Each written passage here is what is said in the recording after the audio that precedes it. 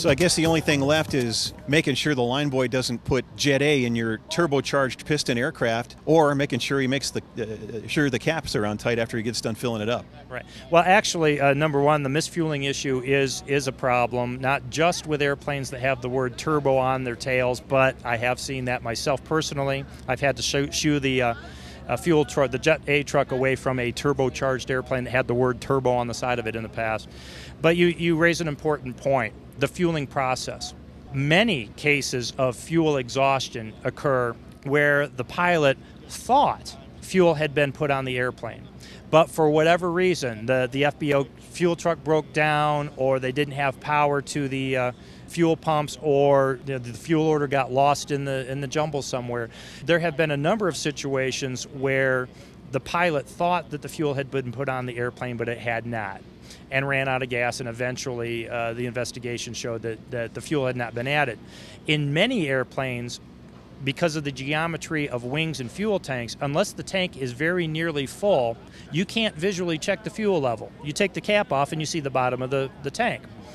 So it becomes especially important, if you're ordering less than a complete top-off of your tanks, that the pilot actually be on the scene to observe that the fuel is really put in the airplane. I know of two specific instances where a pilot thought a partial fuel load had been put on board, dialed that number of gallons into a totalizer before taking off, and then had the engine quit, only to find out after they went back to the airplane, after they in both cases got it down on a runway, thank goodness, and found that the amount of fuel remaining on the totalizer was exactly what they had input. In other words, they expected to have 40 gallons added to it. It didn't happen. They put 40 extra on the totalizer, and it ran out of gas 40 gallons short of where we thought it should.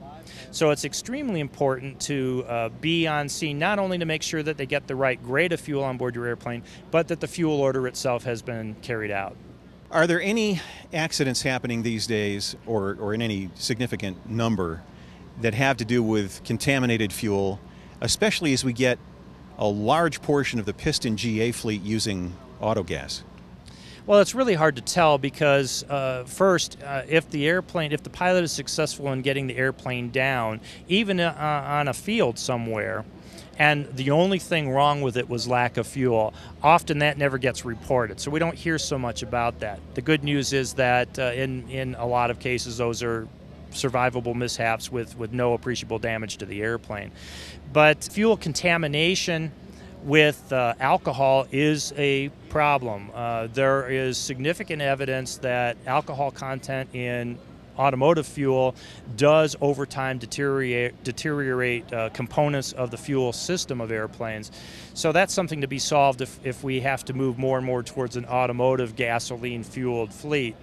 The biggest contamination problem continues to be water that isn't sumped out of tanks. Pilots sometimes can get lax about sumping tanks. It takes water approximately 15 minutes to precipitate out of 1 inch of aviation gasoline. So if you have a tank like we have in a Bonanza that is a 4-inch deep bladder, you put fuel in, and if the last bit is a big slug of water, it won't be down in the sump drains until at least an hour after the fueling happened. And it's easy to top off, jump in, and go.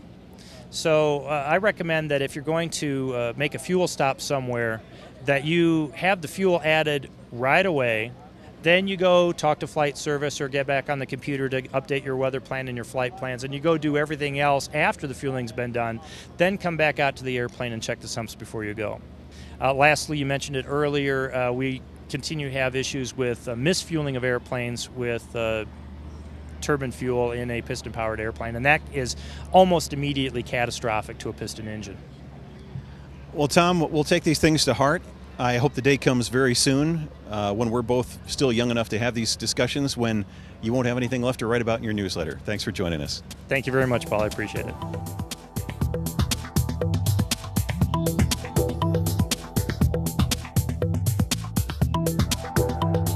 Aero-TV is brought to you by Cirrus Design's Vision SJ50 single-engine personal jet offers exceptional fuel efficiency, flexible seating for up to 7, advanced avionics, and all the Cirrus safety features you expect, including the Cirrus airframe parachute system.